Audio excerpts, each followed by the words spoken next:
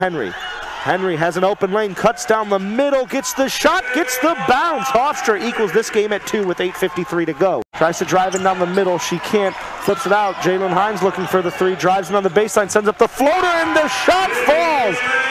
Brown drives on the baseline, looking inside for somebody, she can't find anyone. Brown still looking, she finds a cutting Jalen Hines who gets the layup to go. Hofstra cuts it to a one-possession game, it's 9-6. She takes the shot, and now Sorella Neza steals it back on the bad pass. 1:20 to go, and Neza gets the screen, takes the floater, she gets it, nothing but net. Sorella Neza. She cuts it to an 8-point. Calling for Jayla Henry. There's that screen again, drives on the baseline, the up and under shot is good for Rosie Nicholson. Nicholson gets that one to fall, and it's rebound. She moves the other way now.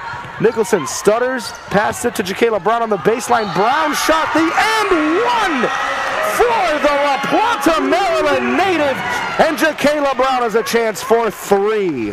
McGee Puckett out there for Ole Miss. Inbound to Kari Reynolds. Kari Reynolds, the hook shot. She gets the bounce. Kari Reynolds, the huge basket. She inbounds to Hines. Hines lines up for three. She fires. It's good. Hofstra gets their first three-pointer.